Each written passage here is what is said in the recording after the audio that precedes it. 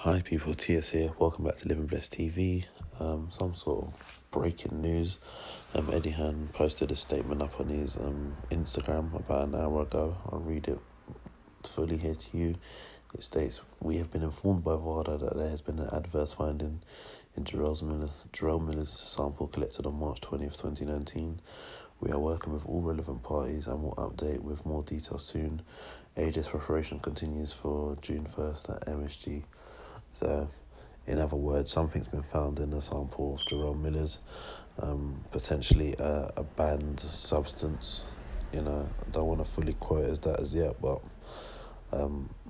for this to be, kind of publicised around 4 a.m. in the morning from Eddie Hearn, UK time. That's if he is currently in the UK. Must be quite a serious thing. And, most likely chances is that Jarrell Miller won't fight Joshua on June 1st. I've already seen some people talk about him fighting the likes of Ortiz. It'd be interesting to see, what actually comes of this. Of course, can't rule out the Miller fight yet until, they provide more details of what exactly has been found in his system and such. But if he has been found with something, that's such a shame, because he had all this talk and, especially talking about Joshua apparently being on performance enhancement drugs, and if it's turned out that he's on them, that's, such a contradiction. But, we'll have to wait and see. Personally, I don't think Joshua will go ahead to fight him on June 1st, probably end up fighting someone else.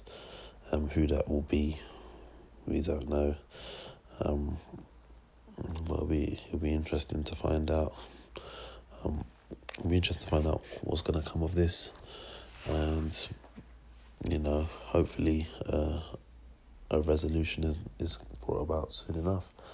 But yeah, let me know your thoughts in the comment section down below regarding Jarrell Miller and this so apparent adverse finding, and what sort of opponents you would like to see Joshua in there with if the Miller fight is therefore scrapped for June 1st. That's all from myself.